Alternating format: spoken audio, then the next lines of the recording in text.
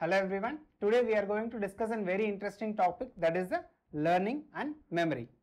We are discussing in our higher functions in the CNS lectures, under which learning and memory will be discussed today. Learning and memory will be discussed under these subheadings, that is what is learning and memory, and what are the various different classifications of memory, and what is the neuronal basis of memory, and finally an important disorder which is related to memory loss, that is the Alzheimer's disease. Now let's get into the topic. So what is learning? Learning is nothing but the acquisition of knowledge. Suppose you read something and try to acquire some knowledge, it is called as learning. Then what is memory? You are able to encode this learning process and store it in your brain, and finally you are able to retrieve it. For example, you read something today and you appear for an exam. So whenever you read something, what happens is it is getting encoded and stored in the brain. And finally, if you are able to retrieve it and reproduce it in the examination, that is called as the memory part. So learning is just the acquisition of knowledge. The other retrieval, storage and encoding of memory is called as encoding of learning process is called as the memory. Now coming to the classification of memory. Memory can be classified into various different types based on their duration as well as the different forms of memory. We will start with the simplest one, that is classification of memory based on the duration. Based on the duration, memory can be classified into short-term memory, intermediate memory and long-term memory. So short-term memory, as the term indicates, it is going to last for a very few seconds to minutes, whereas intermediate, it is going to last for minutes, hours or days. Whereas long-term memory, sometimes it can last till lifelong also. It can last for days, weeks or years together. So these are the different types of memory based on their duration. And there is one more term which is called as the working memory. This working memory is a part of a short-term memory itself, and it is especially done with the help of a prefrontal cortex. This prefrontal cortex is very essential for working memory. In our cognition class also we saw, whenever there is an injury to the prefrontal cortex, the working memory for the person is not able to do.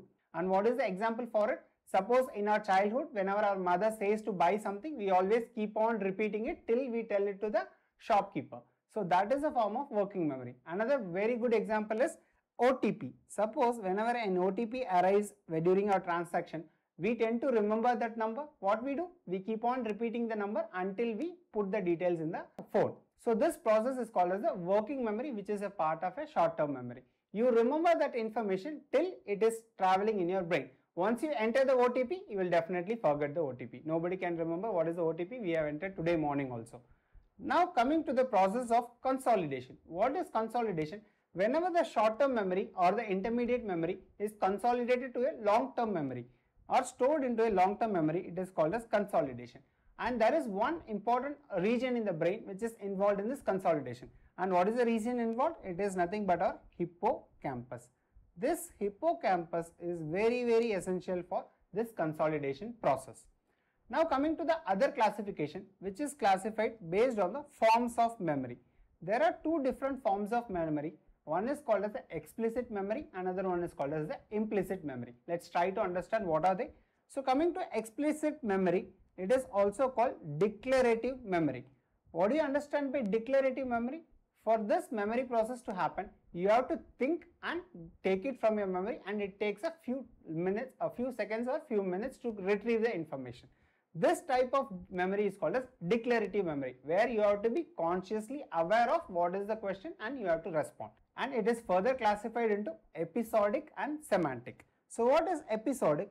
So it is like a web series only, like episode. So episode is a series of events which comes one after the other. For example, you are able to remember whatever has happened in your last birthday, starting from the day you have started and you wore your new clothes and you celebrated along with your friends by cutting cake and everything. So this series of events, this series of episode, you should be able to try to recall it. You cannot blast it out in a second, but once you recall it, it comes to your memory. So you have to recall it in a conscious manner. So this type of memory is called as episodic memory, and this episodic memory is for the events.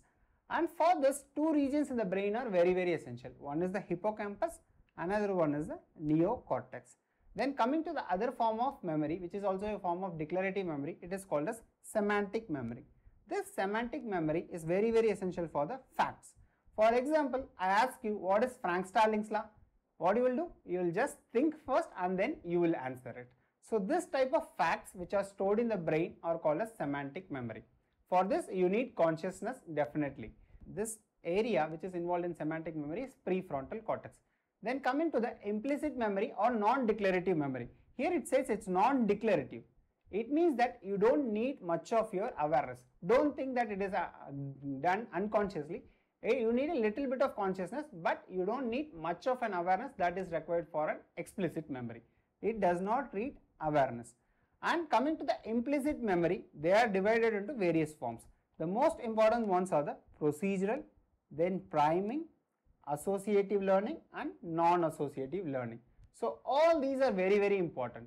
So coming to the procedural, as the term indicates, suppose whenever you do a procedure, initially you will find it very difficult. Initially it will be an explicit form of memory. But as and when you do it for a longer duration, what happens? It will be practiced and you will be doing it without much of awareness. What is an example? The best example is driving a car. So initial part of learning takes a little difficulty, which is an explicit memory. But once you are practiced, what will happen? Sometimes you drive from point A to point B without even knowing that you have reached that point. Finally, you will reach the point. You will not remember anything that is happening in between them. So that type of procedural memory goes into an implicit memory after a long period of practice. So the areas involved in the brain are striatum, cerebellum and motor cortex. Motor cortex obviously you need for learning a procedure. Now coming to an interesting form of memory, which is priming. This is very interesting. I'll give you some examples, then you will understand what is priming.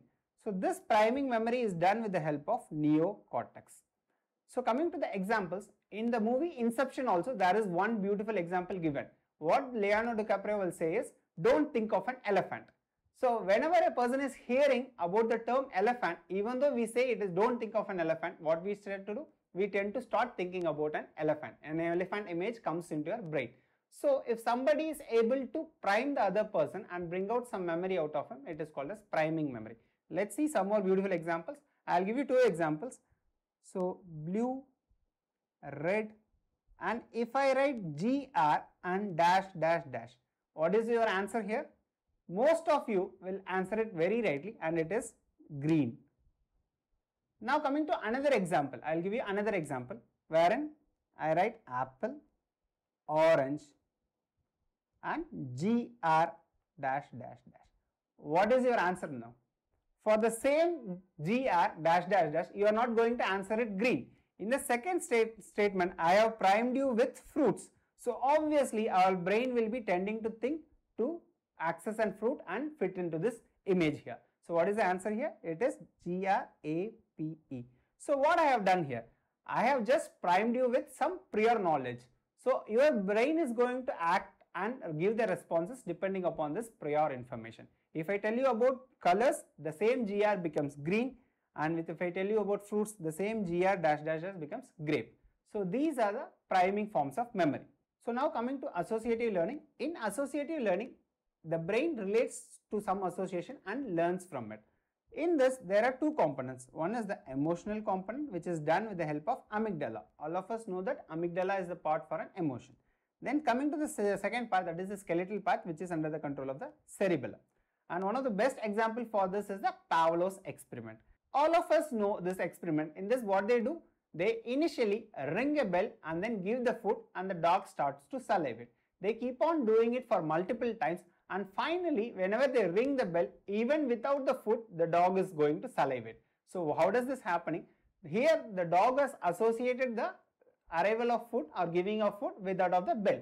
So this type of learning process is called as associative learning. Now finally what happens? Even without giving a food, when you ring the bell, the particular dog is going to salivate because of its close association with that of the food. Now coming to non-associative learning, which is also a form of implicit memory. Here these are the reflex pathways. It is generally classified into two things. One is the habituation and sensitization. I'll give you some examples so that you can understand what is habituation.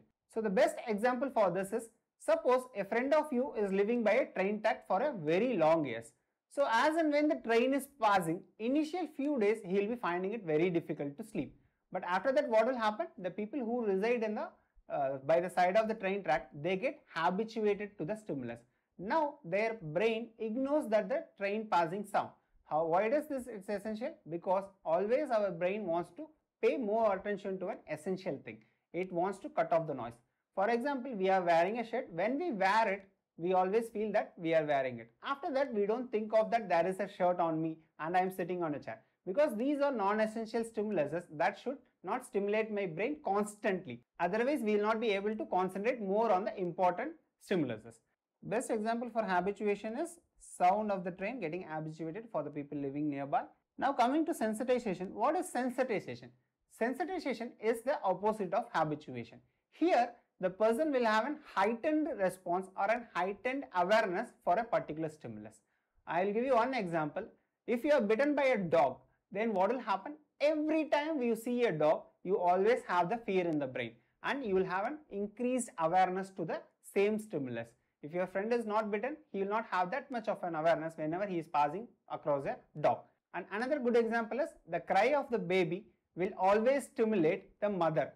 The mother gets the first alarm that whenever a baby is crying, because the cry of the baby creates a form of sensitization in the mother, and the mother is always having a heightened awareness for that particular stimuli.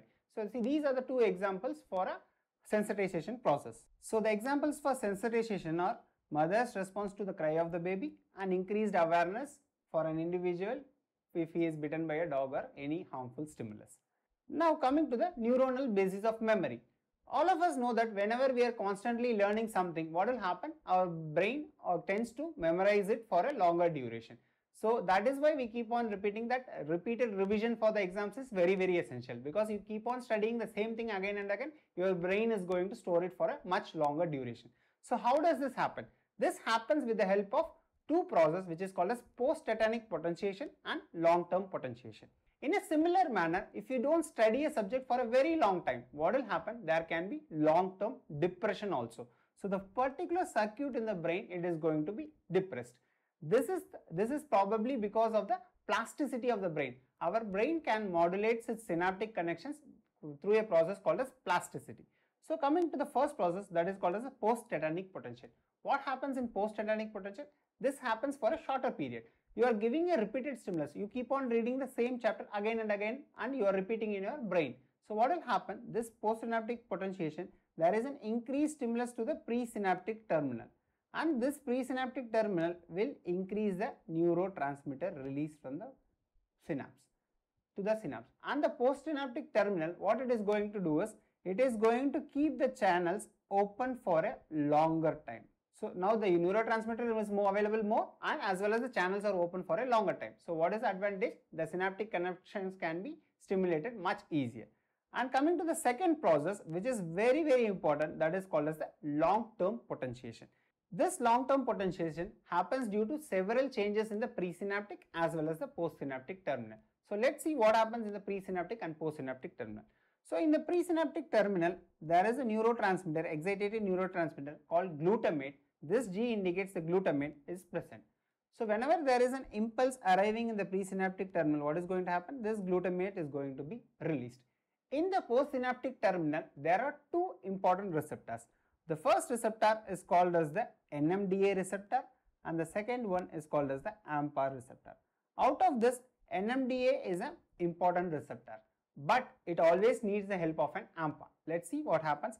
Because naturally, what happens in this NMDA receptor, it is always blocked by a, so basically it is kept blocked by a ion which is called as magnesium. It is kept blocked by magnesium.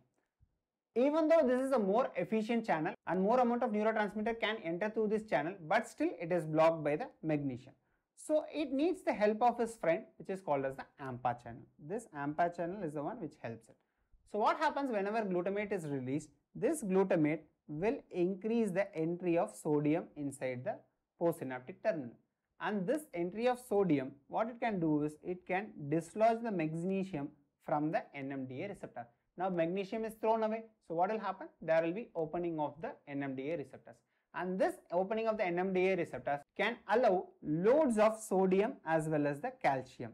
And finally, there will be a calcium called calmodulin complex, and finally the signal transduction will happen, and this will help in the storage of the memory. And there is one more important neurotransmitter which is involved in retrograde messenger. That neurotransmitter is called as nitric oxide. This nitric oxide, this NO is called as nitric oxide. What does it do is, it sends impulses and increases the presynaptic release. So that's why it is called as retrograde messenger. So it is sending the impulses back to the presynaptic terminal. So these are the processes which are normally happening. So what is long-term potentiation? In long-term potentiation, what happens is there is an increased amount of neurotransmitters in the particular connections. If you are studying constantly about a particular subject, what will happen? There will be an increased amount of presynaptic neurotransmitter. So that is an advantage. Second thing, what happens is there is an increased amount of AMPA as well as the NMDA receptor itself. If the receptors are high, it is going to increase the connections faster. So it is going to help me retain it for a longer duration.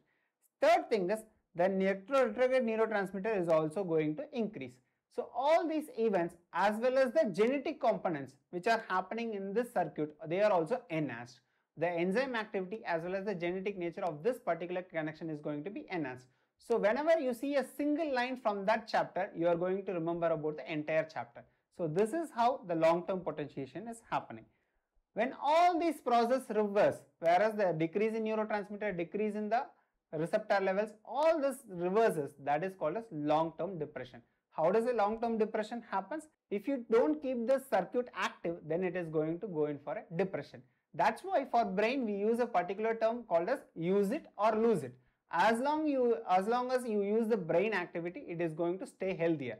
Once you stop reducing the activity, what is going to happen? There is going to be a long-term depression in the brain, and there is going to be a loss of synaptic connections for that particular kind of activity. Now coming to an important clinical disorder which is because of memory loss. That disease is called as the Alzheimer's disease.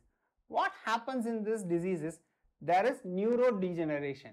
There is degeneration of neurons which happens in this particular disease, because of which there is loss of episodic memory. First, initially there will be a loss of episodic memory. They will not be able to recall the memories of their past. They cannot recall what happened during their wedding or what happened during their college time. They will not be able to remember anything. There is one beautiful movie for us to understand this Alzheimer's disease, which is called as the Notebook. There is a movie as well as a book. I suggest all of you to watch this. In that, what happens is the heroine or the main character, she forgets all about the past, and the hero tries to induce her and try to remember their previous memories from the past. So this is a very devastating disease. What happens is initially there will be loss of episodic memory, but later on there can be a complete loss of cognitive functions. So it becomes very difficult for the person with Alzheimer's disease to carry out their day-to-day activities also. So this is a very severe form of disease and very dangerous form of disease. So what are the risk factors? The risk factors are, there is a genetic protein called as presenilin 1 and 2. That is one risk factor, and Down syndrome. Nowadays there has been studies saying that people who lack adequate sleep, they also end up landing in Alzheimer's disease at a much earlier age. So it is always suggested to have a good amount of sleep, because there is accumulation of lot of unwanted materials in the brain which can be thrown out during sleep. In our sleep series also we have seen that sleep is very essential for the human. In this Alzheimer's disease there are two cytopathological hallmarks. One is the hyperphosphorylation of the tau proteins. There is a specific form of tau proteins which gets hyperphosphorylated and it gets deposited in the brain. So this will stop the long-term potentiation activity. And there are amyloid plaques also. These plaques can be usually removed during sleep, and if the person is having insomnia, what will happen? There will be deposition of this amyloid plaques. So what is the treatment for Alzheimer's disease? First treatment is to prevent it from happening. So we should keep our brain active as much as possible. For treatment, there is a good amount of drugs which is called as acetylcholinesterase inhibitors. What are the name of the drugs? The name of the drugs are galantamine and rivastigmine. There are a numerous group of drugs which we will study in pharmacology, but these are the two most important group of drugs. I hope it's clear. Thank you for watching the video. If you like my content, subscribe to the channel and share it with your friends. Thank you so much.